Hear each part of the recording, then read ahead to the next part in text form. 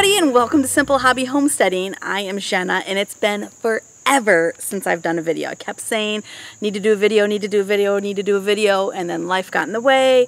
I did a lot of recording, but I never did the editing, and one thing just led to another. I never got a video up in like forever. So today we are doing a fun video, an experimental video. I'm outside. It's August, like towards the end of August, 19th I think, and I was in Walmart today. I've got cats that probably will rub up against the tripod. We have one of our Great Pyrenees over there with 2 goats, and so we'll see what happens. But today when I was in Walmart, I saw this. This is a $4 orchid. This is an orchid that is on its last leg, and as far as blooming, now this orchid still has some beautiful foliage. The leaf foliage is absolutely beautiful still, and it's still a very healthy, the roots are gorgeous, still a very healthy orchid.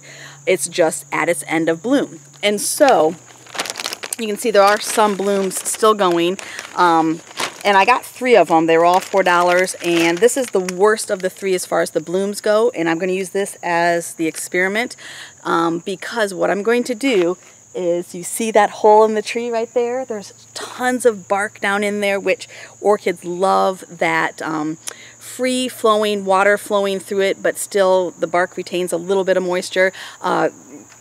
Orchids are rainforest plants, and so they like lots of rain, but they like it to just kind of wash over them and then just go right over them. They don't like to have what we call their feet wet. They don't like the roots to really sit in water, and so that's why you see usually a mulchy mix for orchids, because it's free-flowing. It doesn't hold the water against their roots. And so I wanted one that didn't have a ton of blooms, because I want the energy really to go towards the roots, to go towards the foliage, and not have the plant have to use its energy for a ton of blooms. And so I chose this one. I'm going to cut down one of the stalks. Well, here, let's get the plastic out, and you're going to come with me through this whole little thing. It's going to be super fun.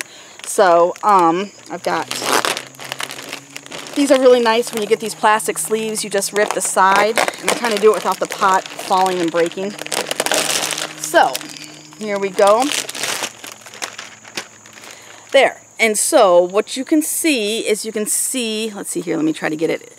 Yeah, you can see this stem, I'm going to cut right where the green is here, and this is just all brown here. And then this stem actually has some pretty blooms on it.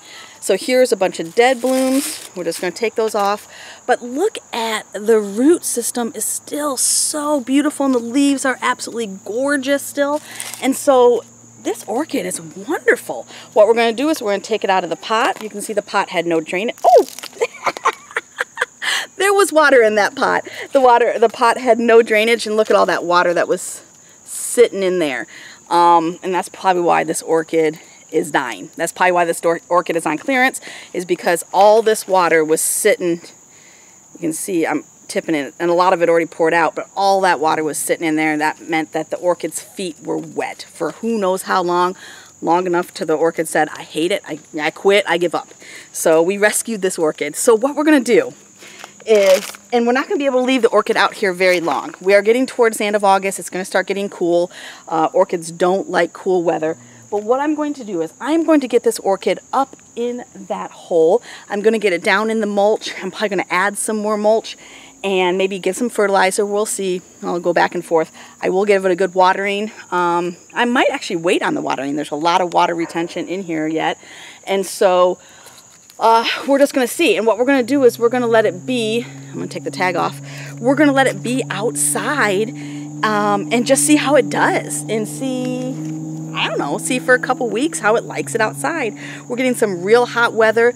This tree it stays pretty shady. It gets some decent rays of sun here and there, but it's facing kind of towards the inside of the forest, and it gets some good shade. And that's actually, I mean, where this tree is and the way it's pointed and where that hole is, it's perfect for an orchid. If this works at all in the least bit, what I'm going to do next year, like in late May, early June, is I'm going to put another orchid out here. I'm going to take this one in when I notice that temps are getting consistently in the low 50s, high 40s. I'll take this sucker in and overwinter it inside in our greenhouse, arboretum. but I'm curious to see how it does. So what we're gonna do is we're gonna go up and we're gonna get this in the hole up there. Maybe I'll talk while we're doing it. Let me get this kind of turned around here so you guys can see really well, and let's do it.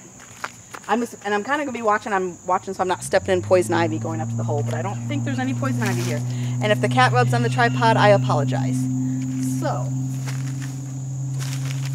oh shoot. Okay, well, we have a problem. Since the last time I looked in this hole, it is now, I'm gonna get the, oh shoot, I'm gonna get the camera and show you. It used to be where there was like a ton of mulch right there, and now the tree, the hole goes all the way down, unfortunately.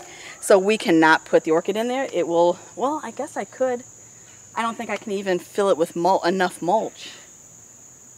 I don't think it would take me forever to fill it with mulch, but let me show you what I'm talking about. It is, let me put the orchid there for a minute. Let me take you along. Oh, it was going to be such a good idea too. So, where it used to be, and I'm just watching because there might be critters down in there, the mulch used to come right up to here and there was just mulch there. But now you can see it goes all the way down and all the way up that way. But it goes, I wish I had a light. Oh no, I don't have my phone. But it goes all the way down in there. And there's probably a critter down there, I don't know. There's ants and everything. But so this isn't going to work, unfortunately. Shoot. Well, it was too late in the season probably too. I would have only been able to leave it out here a couple weeks, but oh darn it. All right. Well, okay. Well, we tried. We tried a fun experiment. Okay, so then my other idea is we had some clearing done of the lane going up. We have this tree. This is the tree that came down from, where did it come down? Oh, I think it came down from that way, went across here. So that's just crazy. I mean, homestead life, right? So what I'm thinking is, I wonder if there is a hole in one of these tree trunks that I could nestle the orchid in. I wonder, let's take a look and see. I wonder if critters would eat it. You know, that's my other wondering. There's not a ton of sun here, so it would be okay. Hi, kitty cat. Hello, Dose.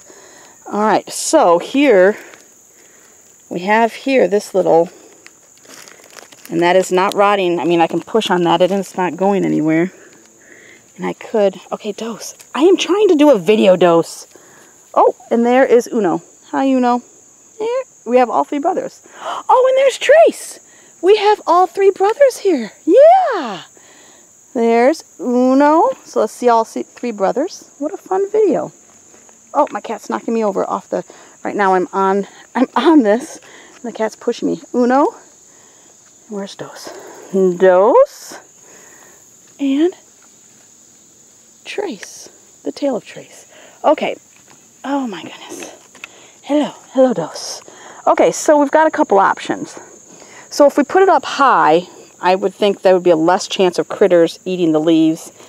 I don't know if deer and stuff like orchid leaves. I don't know. We could stick it in here and then just put some mulch around it maybe. I would have to water, supplemental water a lot here because it's not sitting in a bed of mulch. I keep putting my hands in there and I don't know if there's a critter in there. Because it's not really sitting in a bed of mulch. And I can't really build up any mulch in there, I don't think, because it's coming out there. I could maybe stop this up right here maybe. Hold on, maybe we can do this. Oh, that's not, oh, that might work. Okay, so I put a little piece of wood right there. And now, I wonder if I could put some mulch in there. Mulch pieces. Okay, so this is, oh shoot, that just gave way. I got a big chunk here that just gave way.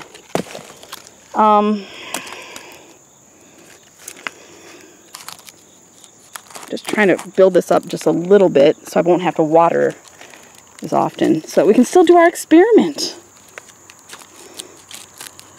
Because even though the roots don't like to sit in water, they still do like to be damp. I mean, they don't like to dry out.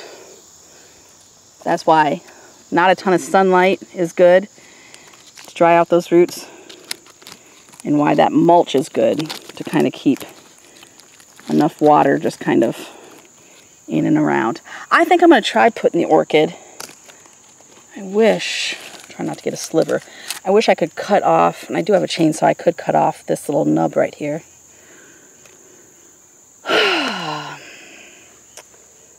But that would require me going and getting, I think what I'm going to do is I'm going to pick up some of this mulch, all this mulch here, and I'm going to fill in this hole. So let me go get my tripod. Okay, hello, welcome back. And that tripod is lovely, like totally tilted and very wobbly. So if any of the cats rub up against it, it will definitely fall. So we're going to just put our orchid here for a minute.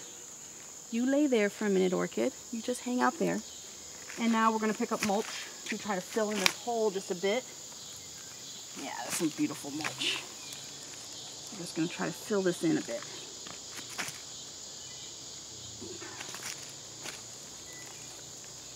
Oh, I would love to get... Oh, uh-oh. Oh, I'm pulling. I'm so strong. I'm actually pulling that open. Okay, but I don't want to pull it open a ton. That's so perfect. But I need a piece of wood. I need to stop. Uh-oh, well, that's a problem. I need to stop that up.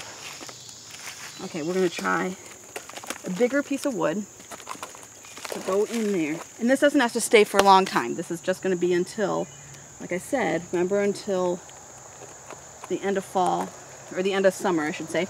Sorry, the end of summer. Because then I'll have to bring it back in just because of temperatures. Southern Indiana, we get cold weather. So I'm putting bigger pieces of wood in here just so I don't have to put so much of the little mulch. Okay, that should hold the mulch. Yay! I was able to pull that out because I'm so strong. I'm so strong. Okay, mulch, mulch, mulch. Hello, mulchy mulch. Alrighty. Mulchy mulch. Mulchy mulch in the funky bunch. Alright, that's just plain dirt. Well, we want more mulch. This is mulch. This is mulch. Ah, I got so much mud in my sandal.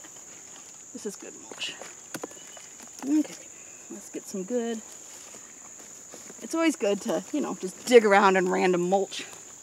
Snakes, whatnot, right? It's always fun. Who cares? We don't care, right? Oh, I'm so excited. I'm so excited I found this little spot. Okay, so I need to make a little hole here so that my orchid can sit down in there. And then I can maybe build the mulch around it. So, we're gonna take these stakes off. We're done training it. It can go, these blooms can go wherever it wants to go. So I'm taking the little clips off.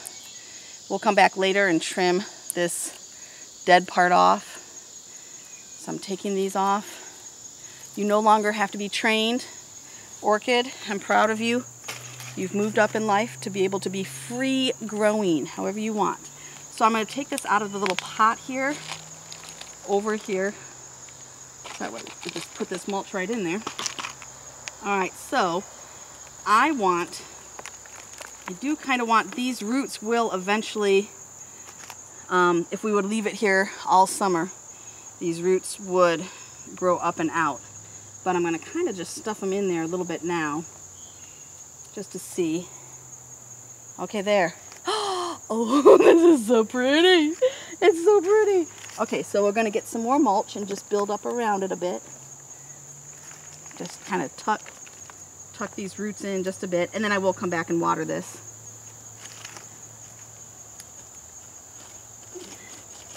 Tuck this little guy in, or girl, I don't know.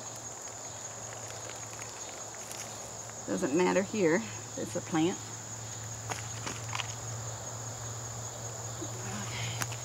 So much beautiful mulch.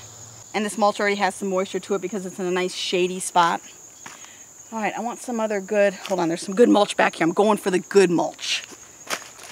Look at this beautiful good mulch. This is what we like to call red mulch. I don't know, because it's red. I don't know why we call it red mulch. Because it's red. That's why. Oh, you guys. Oh, Orchid, I think you're going to be so happy. Unless something comes and eats you. And I'm sorry if something comes and eats you. You guys, it's so pretty. It's so pretty. So, that's it. That's the experiment. We have, hold on, let me take the camera off so you can see. My hands are filthy, and this is why my camera gets so filthy. So, as you can see, we have the orchid here, beautiful. We're going to cut this dead part off right to there. These leaves still look so gorgeous. We just pack that mulch in. You can still see the roots there. Just pack that mulch in. Here you can't even see the roots, but once we, well, you can right there. There's a little bit of root. Once we water it, some of that mulch will go down in there. So I'm just curious. I'm just curious to see how this goes. See what the orchid thinks of it. And just every time, because look, I drive, that's our lane. I drive, you can't see the lane, but then you can see it back again right there. And so, hello kitty cats, hello kitty cats. And so I drive down, so every time I drive down, look at, this is going to be my view. I'm going to look over here, and I'm going to see this pretty orchid. It's going to be so fun. All right. Okay, yeah, so here we have my orchid, my beautiful orchid behind me.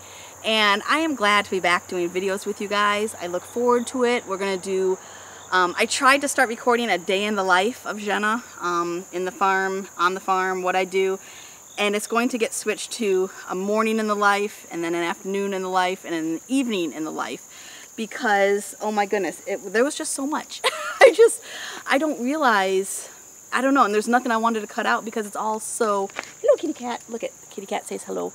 It's all so neat, and it's all just so integral to my life, and so I didn't want to cut any of it out.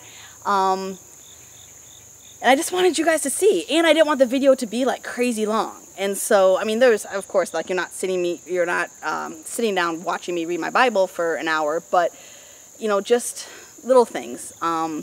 You see that I sit down and read the Bible and then take notes and stuff like that, but we just do it for a little bit, you know, just a short little snippet, but then it moves on to the next thing. But still, the video was just, it was crazy long because, yeah, so I'm changing up how I'm doing it, and we're going to kind of start over. And so I'm going to do, start out with just a morning in the life with the kitty cats and the doggies and the goats and the chickens and the turkeys and ducks and everybody, and have a good time. So, okay, bye-bye. See you later, Uno. And so, yeah, I'm glad to be back. I'm glad you guys have stuck with me. And to all the new folks, welcome to Simple Hobby Homesteading, where we do things like this. Find a random tree, stick an orchid in it, and see what happens. Just random, fun, interesting stuff that, I don't know, I get bored. I get bored easily. We had tacos for dinner tonight, and I was like, okay, there's still sunlight. I can, you know, jump out and do this real quick. And I was all ready to do it up in that hole up there, which would have been perfect, but this ended up being just as good.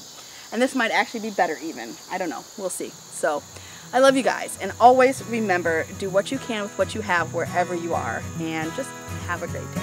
I'll see you later. Bye-bye.